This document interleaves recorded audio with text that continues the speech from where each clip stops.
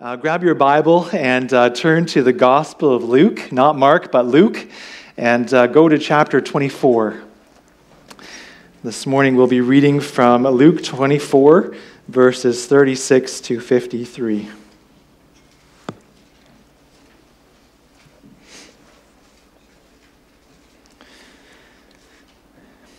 Luke 24, starting in verse 36. If I could ask the congregation to rise, if you're able, for the reading of God's Word.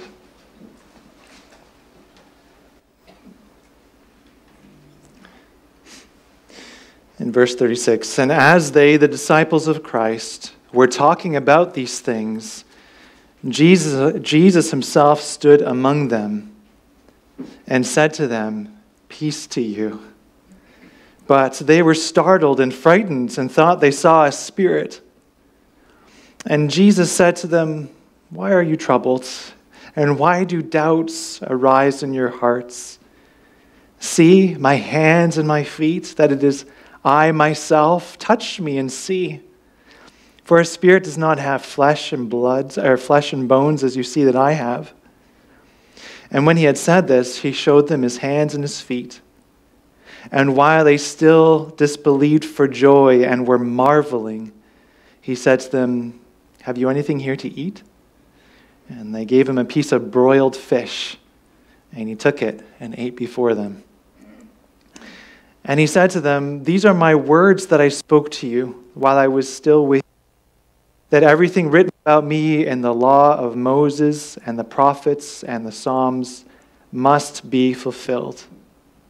Then he opened their minds to understand the Scriptures and said to them, "Thus it is written that the Christ should suffer and on the third day rise from the dead, and that repentance and forgiveness of sins should be proclaimed in his name to all nations, beginning from Jerusalem. You are witnesses of these things. And behold, I'm sending the promise of my Father upon you. But stay in the city until you are clothed with power from on high." Then he led them out as far as Bethany, and lifting up his hands, he blessed them.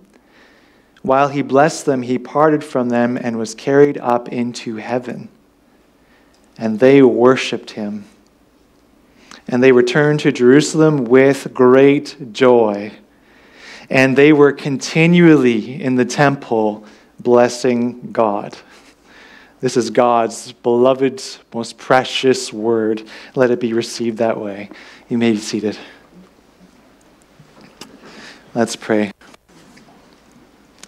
Oh Lord God and our Father, we thank you for giving us your word, this precious word, this living and active word, this word that has no error, no falsehood, but is completely trustworthy in all that it teaches.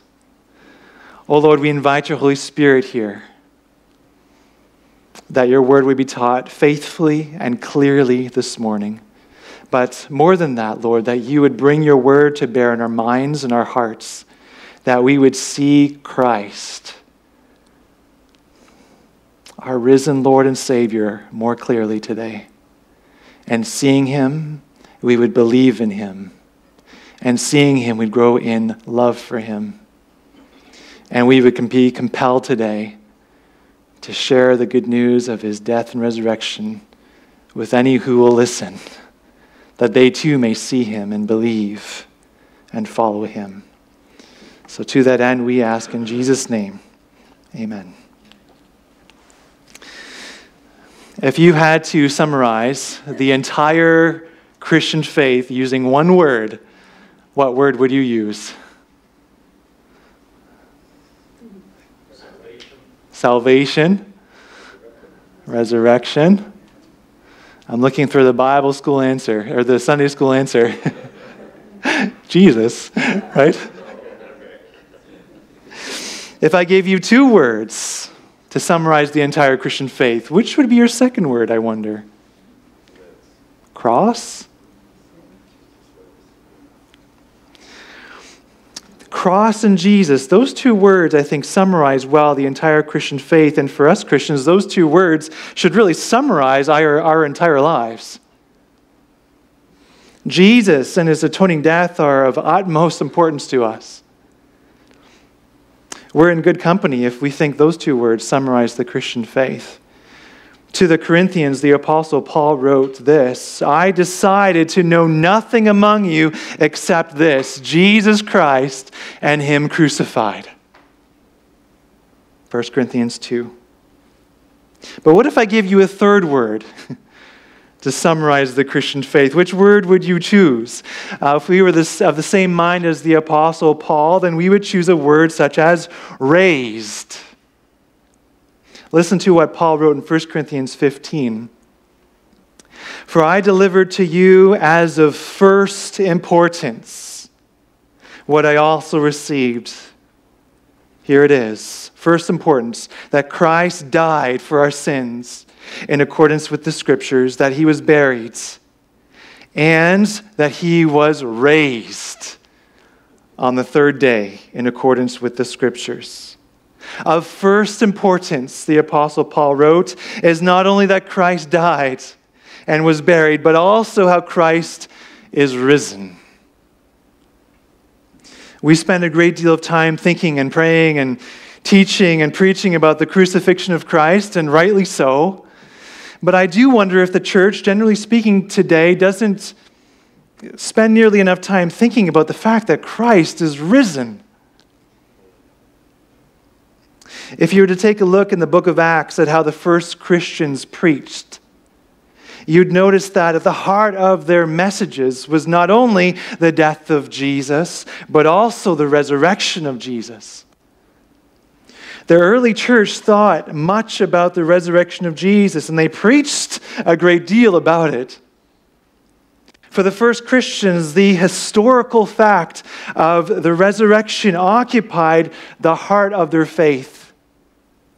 The resurrection of Jesus was at the forefront of their minds and in the foreground of their preaching and their teaching, because they knew that if Jesus had not been raised from the dead, there would not have been any good news to preach. The Apostle Paul, after he had thought much about the resurrection of Christ, said this in 1 Corinthians 15 to the Christians who lived in Corinth. Paul wrote this, if Christ has not been raised, your faith is futile or useless, and you're still in your sins. Then those also who have fallen asleep, died in Christ, have perished. If it is in Christ, Paul wrote, that we have hoped in this life only, we are all people most to be pitied. Paul understood that if Jesus has not been resurrected from the dead, then your faith in Jesus is totally useless. If Jesus has not been raised from the dead, then you've placed your trust and your hope in a person who's still dead. If Jesus is still dead, then you're still enslaved to your sin. You're still under the wrath of God because of your sin. You're still separated from God. You're still facing the punishment of death for your sins, and those whom you love who have died believing in Jesus have gone to everlasting punishment. If Jesus had not been raised from the dead, then there would not be a gospel. There wouldn't be any good news.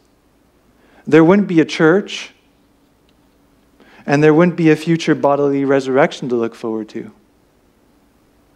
If Jesus is dead, then we as Christians are most to be pitied because we've been taken captive by a great delusion. Probably the greatest delusion of all time. So it would be an understatement to say that the resurrection of Christ is important. In the final section of the Gospel of Luke, which I just read for you a moment ago, what we have is an account of one of the appearances of Jesus on the Sunday after he was crucified. And before we move into the text, it's important to consider who the human author of these words is. The author is Luke. And according to the opening verses of chapter 1 of this book, we find out that Luke is something of an historian. He's poured a great deal of time and energy into collecting factual data on all that Jesus began to do and teach. Luke has gathered a lot of information, as if a journalist. A lot of information on the life and death and resurrection of Jesus. And this information is from eyewitnesses. People who heard and saw all of this personally for themselves. And Luke has taken all of these facts and he's written down in an orderly fashion these facts to produce this historically grounded book so that we who are reading would have certainty concerning, among other things, the resurrection of Christ.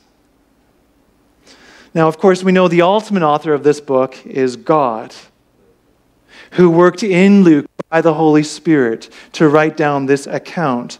So these words are, in fact, God's words to us. And therefore, these words, we know, are therefore entirely true, without any kind of error or falsehood or deception whatsoever. Now, before we begin reading at verse 36, it's also important to note what has already happened in the narrative. In verse 36, it's still the Sunday after the crucifixion of Christ. Some people have already been to the tomb in which Jesus was buried, and they could not find the body of Jesus. However, there are others who have already seen Jesus alive.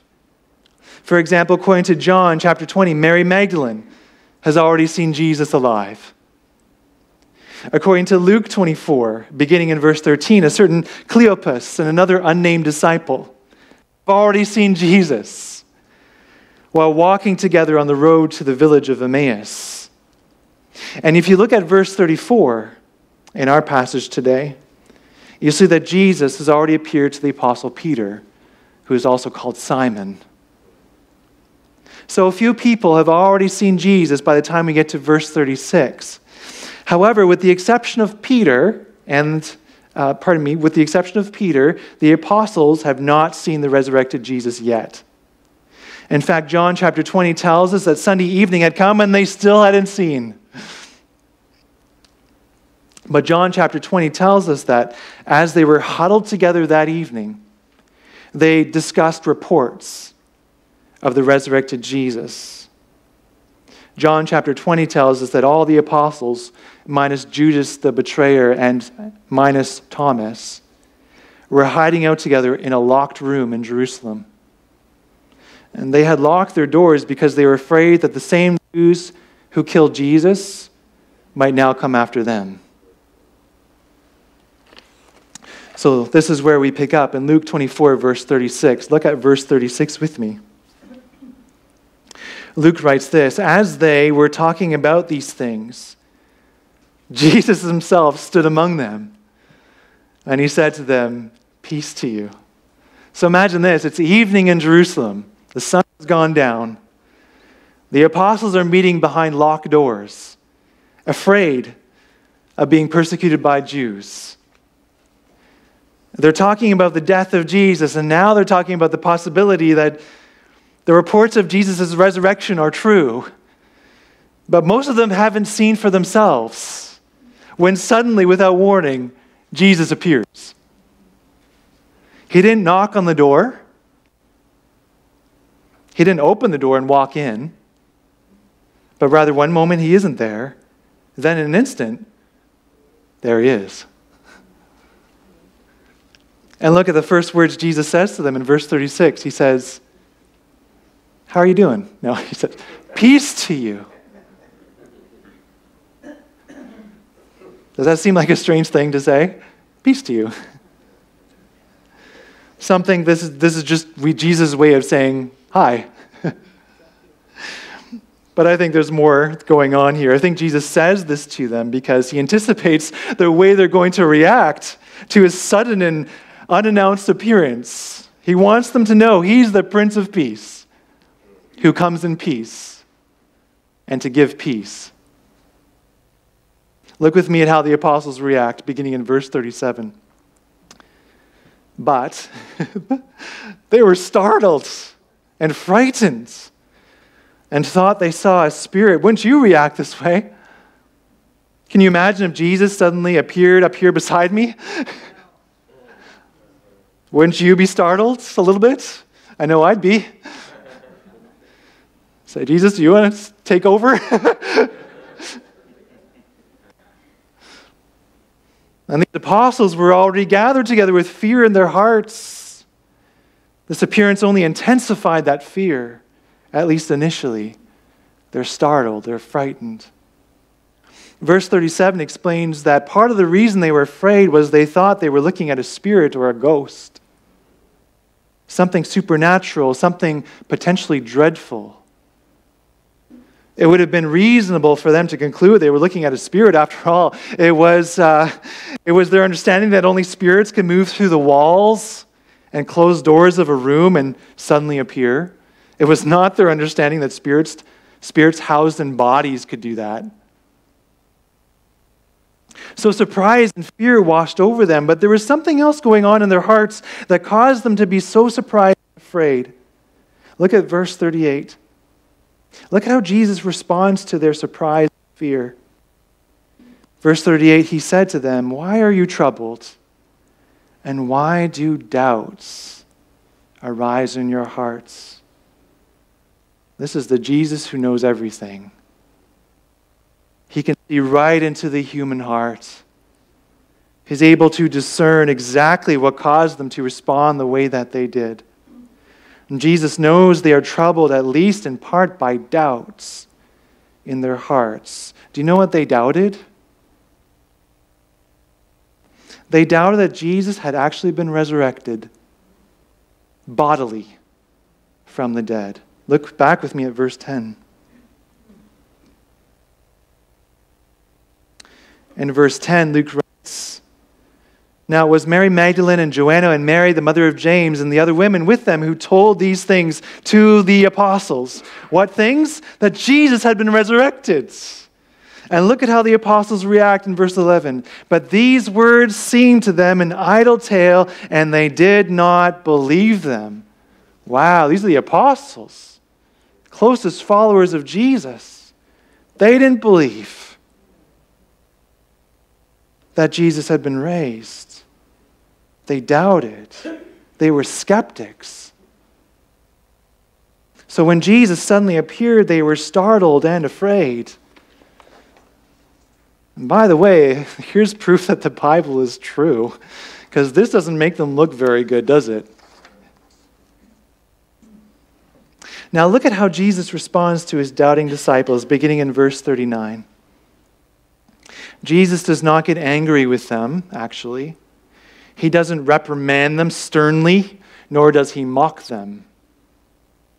In fact, he patiently meets them where they're at, and he does 4 things to help them to believe that he has really been resurrected from the dead with a physical body. And by the way, if you're sitting here this morning or if you're watching online and you're not sure about all this Jesus being raised from the dead stuff, you're full of skepticism or you're full of doubt, know that God can meet you there.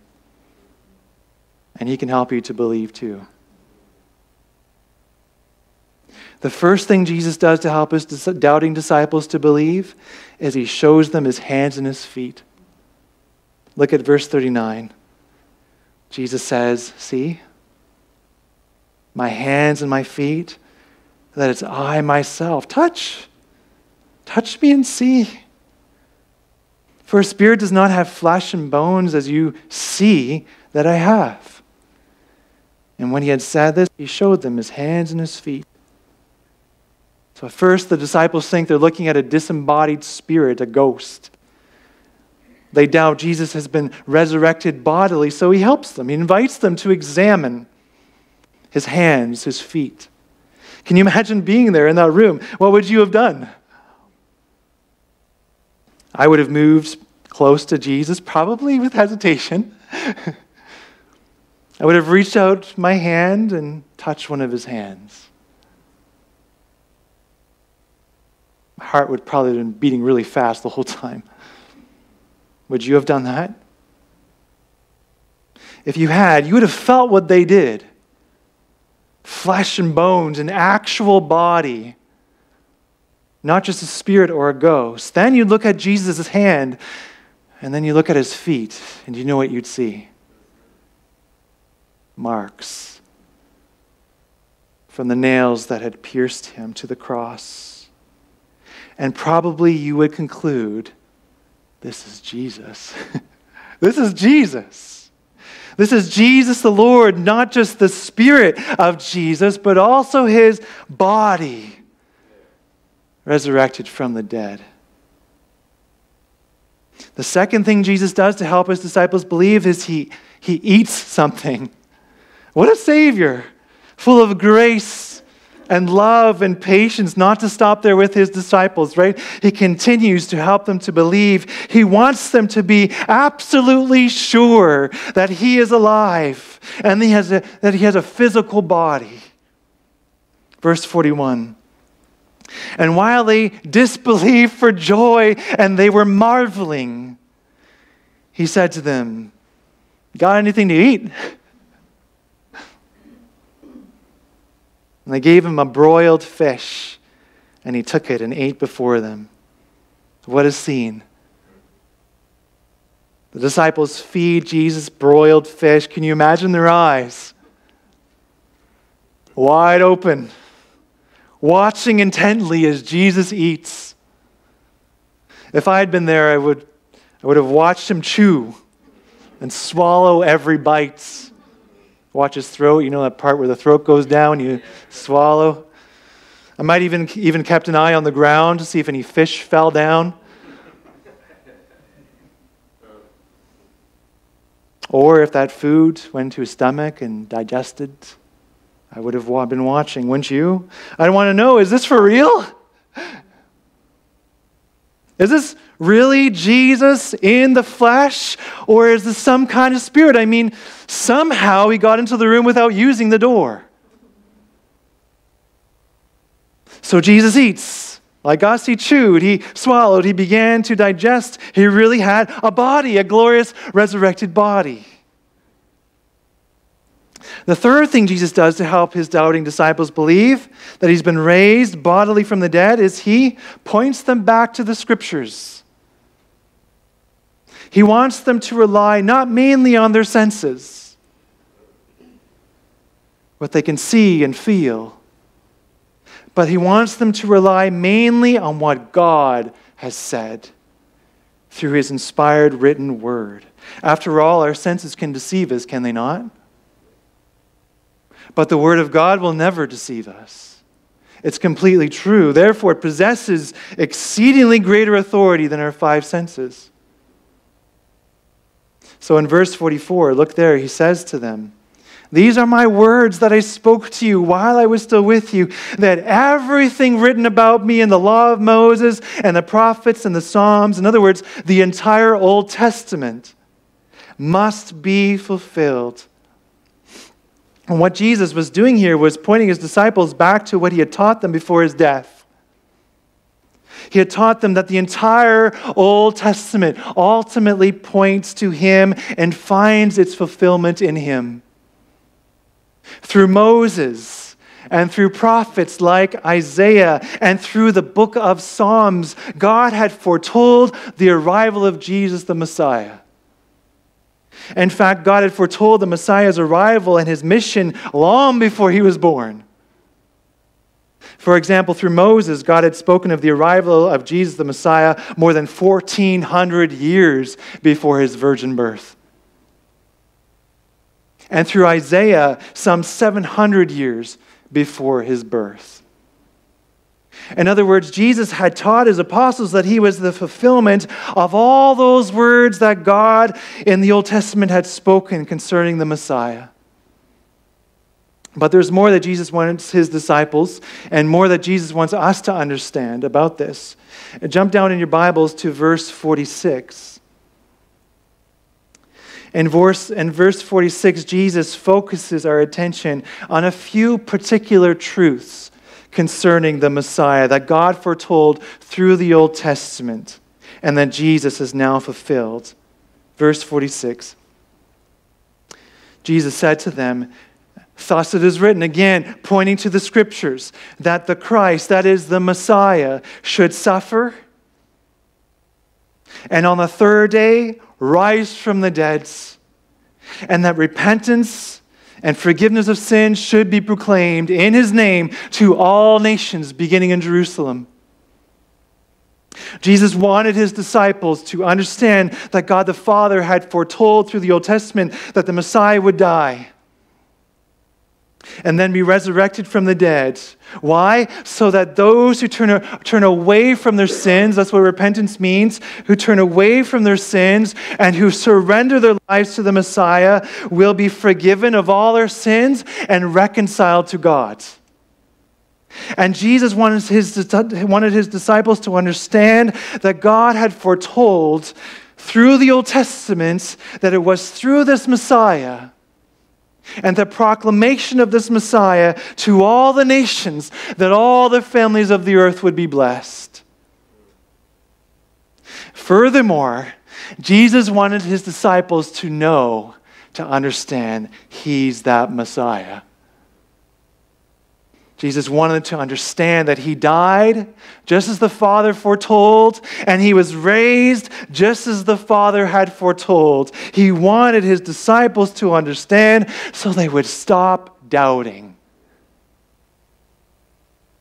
He wanted them to believe. He wanted them to be fully assured. He is risen with a glorious new body. And Jesus wants you and me to be fully assured as well. He wants us to be assured that he died and rose from the dead in fulfillment of God's word and God's promises and God's plan.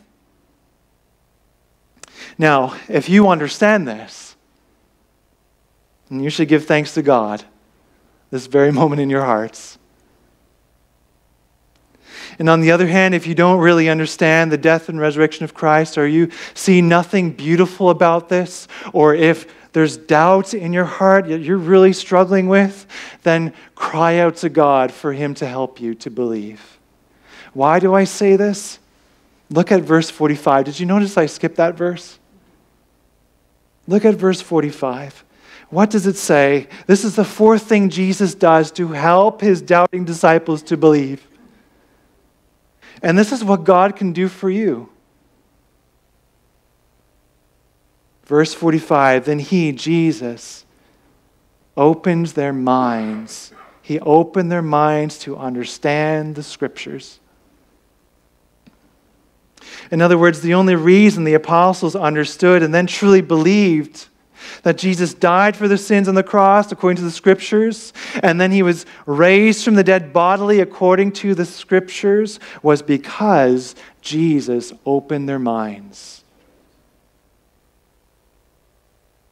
In fact, the only way any of us can understand the gospel of Jesus and respond by turning from our sins and placing our faith in Jesus is if God opens our minds to understand. 1 Corinthians chapters 1 and 2 are so clear on this. It says the word of the cross is folly to those who are perishing. It also says the natural person, that is the non-Christian. The natural person does not accept the things of the Spirit of God, for they are folly to him, and he's not able to understand. The Holy Spirit must absolutely go to work to open our minds and hearts so that we are able to hear and understand the gospel and respond with saving faith, confessing Jesus is Lord and that he is risen. So these are four things Jesus did to help his doubting disciples to believe. And the rest of our passage shows plainly that although the disciples originally startled and afraid, full of doubt, they did end up believing. In fact, because of their firm belief that Jesus was raised, everything changed for them. Their lives were turned upside down or right side up. In the remainder of our passage, let me point out briefly just three things, three ways their lives changed and how our lives should be changed as well, because Jesus is alive. First of all, the resurrection of Jesus should radically change our lives because The resurrection proves that everything Jesus said about who he was and what he came to do is true. God the Father raised Jesus Christ from the dead, and by doing so, God put his divine stamp of approval, so to speak, on all that Jesus had said and done. Listen, if Jesus is still dead and buried, we shouldn't listen to anything Jesus said, because not only was he cursed on the cross, but also he was a liar and a lunatic to teach that he would be resurrected. But as it is, God the Father resurrected Jesus, validating and affirming that everything he said was true. And that changes everything. We need to hear and obey whatever Jesus said about who he was and what he came to do. And when we do, it'll change everything in our lives. Our lives cannot remain the same. We need to listen and really take to heart the fact that Jesus said, I and the Father are one. And before Abraham was, I am. In effect, claiming to be God. Need to take that seriously. And we also really need to hear and take to heart what Jesus said about why he came down from heaven to earth. He said that he came to seek and to save the lost by giving up his life as a ransom for many. Jesus taught that all of us are born into this world totally lost and enslaved to sin. He knew we're wicked sinners who have rebelled against God above and who deserve the wages of our sin, which is death and subjection to the outpouring of the wrath of God for all eternity. Jesus knew and he taught that we needed to be saved. And so that's what Jesus came down to the earth to do. He came to save us.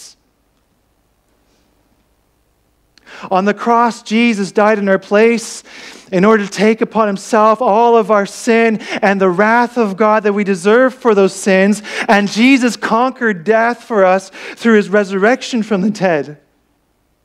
And look at verse 47 of our text.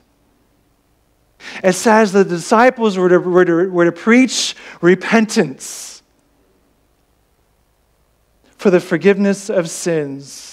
Which is to say, the only way God will forgive all of your sins against him is if you turn away from rebelling against him and turn towards Jesus Christ, surrendering your entire life to him as Lord and Savior. Romans 10 says, if you confess with your mouth that Jesus is Lord and you believe in your heart that God raised him from the dead, then you will be saved. No exceptions. And that'll change everything.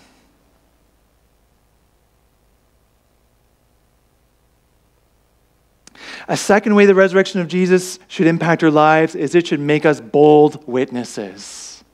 Look at verse 48. Jesus said to his disciples, you are witnesses of these things. That is to say, the disciples had witnessed the death and resurrection of Jesus. Every disciple was a witness. And so is every Christian today. Sure, you and I have not seen the death and resurrection of Jesus with our physical eyes, but we have seen the death and resurrection of Jesus with the eyes of our hearts, have we not? Through the work of the Holy Spirit, the scriptures concerning his death and his resurrection have been brought to bear on our lives so that those events ring true to us every bit as much as they did to the first disciples. And in this sense, if you're a Christian, you're a witness. And you and I should be bold witnesses. You and I should be witnesses who are learning to speak with confidence and courage concerning the factuality and the meaning of the death and resurrection of Christ our Lord. And why do I say bold witnesses? For two reasons. Number one, we as Christians have been clothed with the power of God the Holy Spirit. Look at verse 49. Jesus says, and behold, I'm sending the promise of my Father upon you. But stay in the city. They couldn't wait to go out. Stay in the city until you are clothed with power from on high. Jesus meant they were going to be clothed in the power of the Holy Spirit to be bold and effective witnesses. The same is true of us Christians. We have been given God the Spirit so that we not only know the truth and believe the truth, but are confident in the truth so that we can go out and share the truth with the lost. But there's another reason we should be bold in our witnessing. Look at verse 50. Luke writes, "Then he, Jesus, led them out as far as Bethany, and lifting up his hands, he blessed them. And while he blessed them, he parted from them and was carried up to heaven." That's amazing. You know why we should be bold, confident witnesses for Jesus, sharing the gospel with any who will listen? Because the Lord Jesus Christ is not buried someplace in a tomb, but rather he's sitting at the right hand of glory, at the right hand of God in heaven this very moment, overseeing us and protecting us and interceding for us every moment of every day as we reach out with the gospel.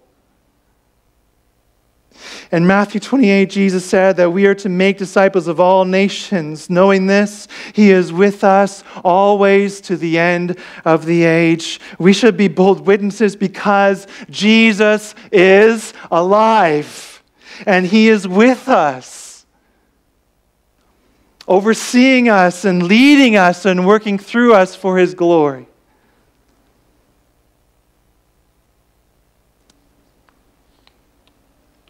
A third and final way the resurrection of Jesus should change our lives is it should cause us to worship God joyfully together. Look at verse 52. "And the disciples worshipped Jesus and returned to Jerusalem, dragging their feet with solemn faces." What does it say? Great joy. I imagine them skipping, jumping up and down, going to the temple, it says, continually in the temple, blessing God, an eruption of praise day after day. What an image of followers of Jesus full of exceeding joy. And what a picture we're given here of their eagerly gathering together regularly to praise God and to make music to God and to make much of God. I doubt anyone had to phone any of the disciples and say, "I haven't seen you at the temple in a while. Are you going to come? Worship with us?" Well, I'll be honest, my worship isn't always a joyful noise to the Lord. Sometimes it's just a noise. Something that I need to confess when that happens and turn away from it. How about you? What needs to happen when our hearts are down and weak and weary and lacking in joy? What needs to happen so that we worship in spirit and truth, not just here on Sunday mornings, but throughout the week? What needs to happen so that we worship in spirit and truth with passion and conviction? Well, why were these disciples in Luke 24 worshiping with so much joy? The answer is the Jesus who died for us is no longer buried in a tomb. Instead, he's alive. It changes everything for us who believe. Because Jesus is alive, we know that through faith in him, we've been also made spiritually alive through the Holy Spirit. Because Jesus is alive, we know that through union in him, with him, we can also look forward to our own future bodily resurrection from the dead. Because Jesus is alive, we know that we have a high priest interceding for us at the right hand of God this very moment whenever we sin. Because Jesus is alive, we know that our faith is not futile, but rather that through our faith in Jesus, we've been set free from the bondage to sin, and we've been set free to enjoy and glorify God forever. And because Jesus is alive, we know that just as he promised, he will one day come back on the clouds of heaven with power and great glory and gather his elect from the four winds to himself.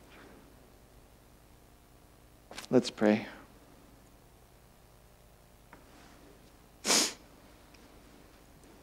Thank you, God, for this gospel. This beautiful, powerful, wonderful, life-saving, life-transforming gospel that the Lord Jesus Christ died in our place for our sins, was buried on the third day, was raised from the dead. That all who believe in him would be forgiven of all their sin and reconciled to you. Thank you for this gospel by which we've been saved. For any who do not yet believe, who are listening, I pray you would work in their minds and hearts to bring them to Christ. They would call upon his name and believe in him. And I pray that as we go out, Lord, we go out with joy, with bold confidence that our Christ is risen indeed. And that this gospel would advance in the community of Shawville and beyond. That many would see Jesus, bend the knee, confess with their mouths he is Lord, and rejoice in him as Savior. We ask in his name. Amen.